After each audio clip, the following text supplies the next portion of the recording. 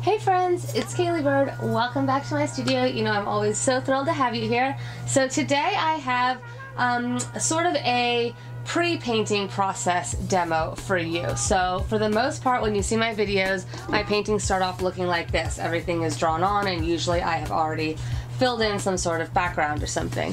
But this painting actually starts out as a roll of Oil Primed Belgian Linen, which is like a dream to paint on, and a piece of wood. So most artists, especially ones that have been practicing their craft as long or 10 times longer than I have very specific materials that they like to use and work on. So, you know, certain papers, whatever. I've tried everything basically, from painting on, you know, the oil paper to getting my own raw canvases, making my frames, stretching them, priming them with gesso like 3 and 4 times, priming and sanding, and then a few years ago when I was at this amazing, like the best artist workshop ever in France, I got introduced to this, the Oil Primed Belgian Linen, and oh my god, this stuff is like a dream, let me tell you, but it is pricey, okay? It's very expensive, but it's so nice to paint on, and it comes primed like this. This is how it comes out of the roll, and it's just so wonderful to paint on that, you know, I just kind of splurged. This is actually like this roll is like my Christmas present to myself 2 years ago. Anyways, so I'm going to show you today how I start off with a roll and end up like this. Now, real quick, a lot of artists make their own or buy their own frames, and then they stretch their canvas, which I used to do that. It's great. I now mount my Belgian linen on wood panels. Now, this is great for a few reasons. For one, it uses way less of the linen. If I had to wrap a canvas, of course I would need it 5 or 6 inches bigger around each side. With this, I just needed just a little bit, just enough to kind of cut it down. For two, I tend to paint kind of like I'm drawing almost, where my hand will touch the linen. I know it's not great, and sometimes I do use one of those little bars, but it's just a habit I've done forever, and so I've definitely stretched out some canvases a little bit, pressing on them for, you know, hours and hours. And number three, especially now that I moved out in Hawaii, I wind up shipping things to the mainland for shows and clients and stuff like that. And this way, it just is so secure. When I pack it up to ship, I know nothing's going to get stretched. It's not going to get damaged. I'm not going to have to worry about, you know, staples or anything in the background. I mean, I frame it, so it's not just like a piece of wood, but it's just so much nicer for shipping. So for all of those reasons, this is the material that I paint on.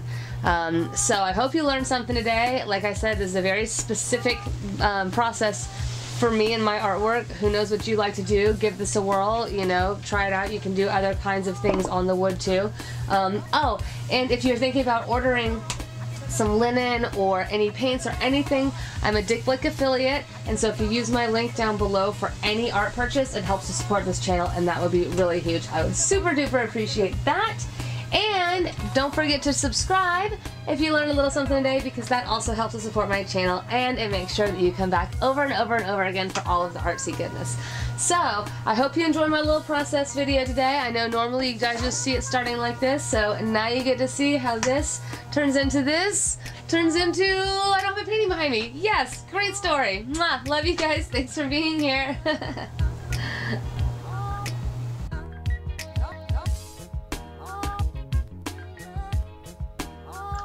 So one of the best things about creating your own painting surfaces is that you get to be in complete control of exactly the size and shape of your painting surface. It's wonderful to be able to plan your paintings and then cut your boards accordingly.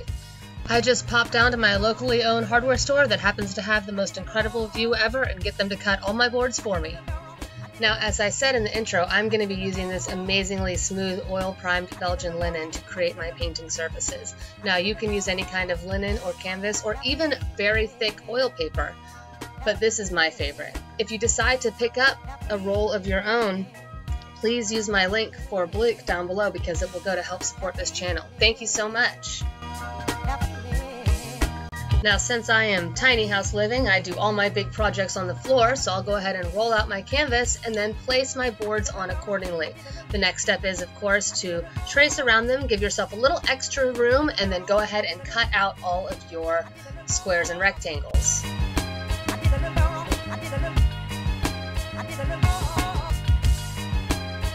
Alrighty, and then you're going to want to pick up a bottle of some really good industrial strength spray adhesive. I got the best stuff money could buy.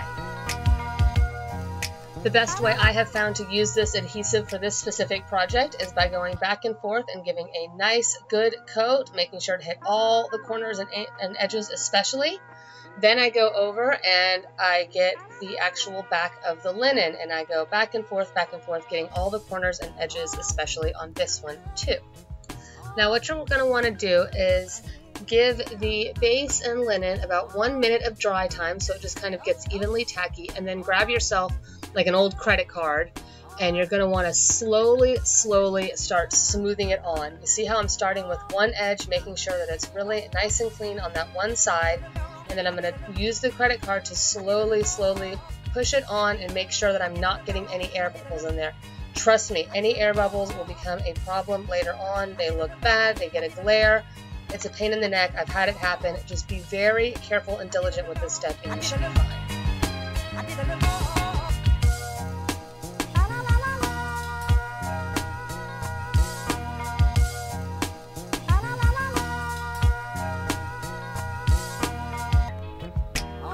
Now that we've allowed the glue to dry, it is time to trim the excess. So you're going to want to start with a nice sharp razor blade. Yes, a sharp one. Do not get some dull razor blade that is going to damage and rip up the corners of your paintings.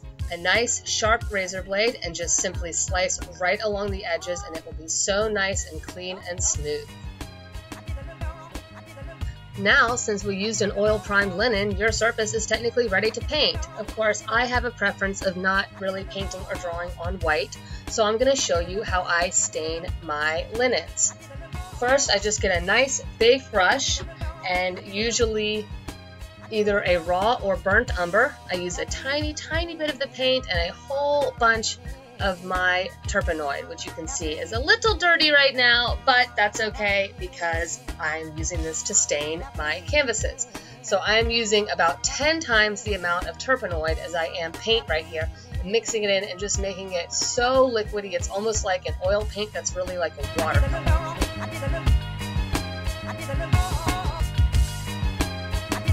Now I'm just going to take that and slather it all over the surface, all willy-nilly. It does not need to be perfect. It does not need to be beautiful.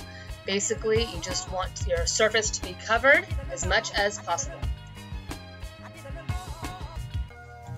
Next, I'm just going to take a clean paper towel and rub it all over the painting surface. This helps to disseminate the paint evenly all over the surface, as well as to kind of blot up any extra turpenoids. Now I'm going to show you how I actually create the drawing. So I take the piece of wood either before or after you've affixed the linen to it and trace it out on a piece of paper. That way you have the exact proportions of your painting already set up. So today I'd like to share with you a little bit about how I do my drawing process. Now I've been asked before why most of my videos start with the drawing already on the linen surface, and that is simply because it takes a while to do the drawing and it's not very interesting to watch. You can see I'm going in real time here, just starting out a little bit of measurement, and I don't know how long you guys actually would want to sit here and watch me measure back and forth, but that's how it works. So I'll sit there and I'll kind of figure out my placement, and then I just basically slowly start to draw. And as you can also see, I draw very lightly because I have to erase, which makes it so you practically cannot see it while recording. I also happen to step in front of the camera a lot and do all sorts of awkward things that just don't make for very interesting filming. So this is why I don't start most of my videos like this. I did, however, wanted to give you guys a chance to kind of see my process a little bit, but as you can see, it's not that exciting, so I'm not going to make you sit here and bear with me the whole time.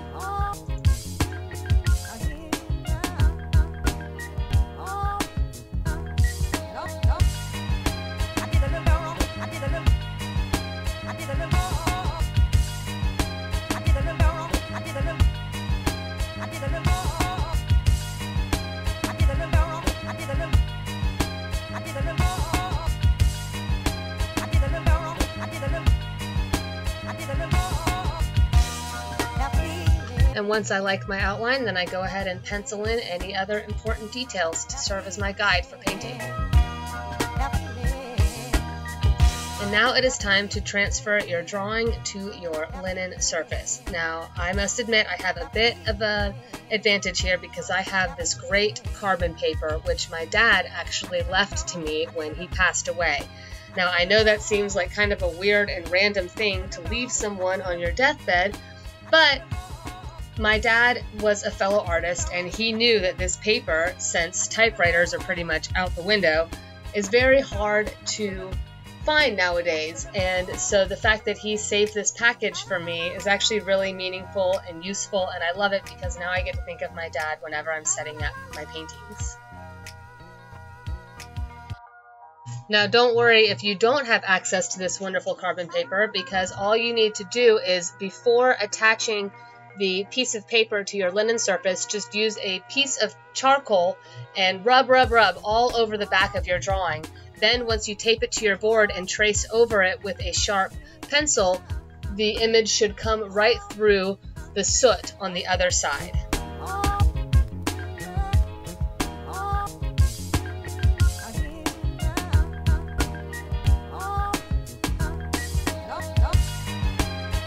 I pretty much always wind up going back and just sharpening things up, making sure I get all the details that I need.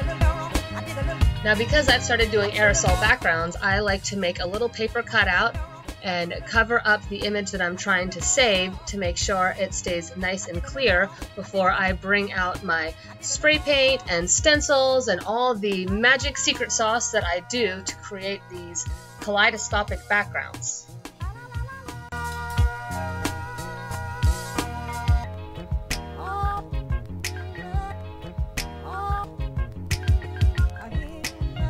And before you know it, voila, you have got an amazingly wonderful, smooth, prepped painting surface that is exactly the size and shape that you wanted and is ready to jump on the easel.